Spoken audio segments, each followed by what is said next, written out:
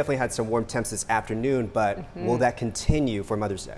I do think we're going to cool down some, a little bit tomorrow, and then even more so on Monday, as we've got a backdoor front that's going to be sneaking in here over the next 24 hours. It's one of the reasons that we do have some showers and thunderstorms in our forecast for tonight. I look at Mount Airy, and you can see today, pretty busy downtown. It's warm, it's muggy, right? A little bit of sunshine peeking through the clouds, and we're going to see at least a few isolated thunderstorms with those clouds rolling through here during the evening hours. Less of a chance the farther north and west you are. So if you're in the mountains or in the foothills, we're looking at only a small chance for a shower or thunderstorm. Slightly higher though between now and about 10 o'clock across the Piedmont Triad. Now for Mayfest in Pilot Mountain tomorrow, Mother's Day, 1 o'clock, you've got a cool breeze, temperatures in the low 70s. I do think rain tomorrow will be very limited, if not non-existent. We've only got a very small chance for a shower across the area. Temperatures will be in the upper 70s, so it's a pretty mild day. There'll be a good bit of cloud cover around. We're in the low 80s this afternoon, 82 in Winston-Salem, 80 in Lexington, 75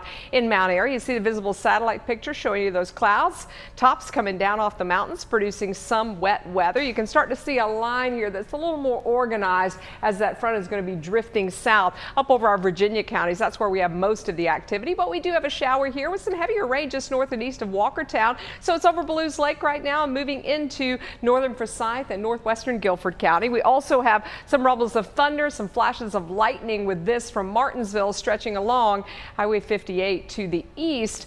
There is a very small chance that any thunderstorms that do develop could become severe with damaging wind as the main threat. So again, we've got this pushing through now and then that front coming through later on tonight. That'll keep an opportunity for some showers and thunderstorms through the area, I think, until about 10 or 11 o'clock, and then it's pretty quiet overnight. But notice all the clouds that are around. Temperatures near 60 degrees as we start tomorrow morning. Could have a spotty shower in the mountains and foothills. 59 in the mountains, 62 in the foothills, 63 in the Triad. And then during the day tomorrow, you don't see much blue or many rain showers popping up.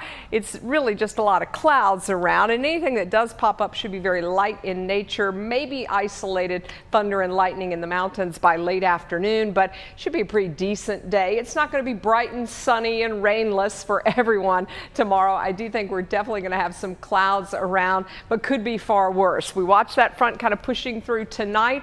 Then we're going to get a cooler northeast breeze in here for Mother's Day, as well as those clouds, which are going to hang pretty tough. I do think we'll get a little bit of sunshine by tomorrow afternoon and only limited chances for rain. I've put in like a 20% chance in the Piedmont with a high of 78, northeast breeze 5 to 10 miles an hour. In the foothills, we're up to 75 for Mother's Day. Also a small chance for a passing shower.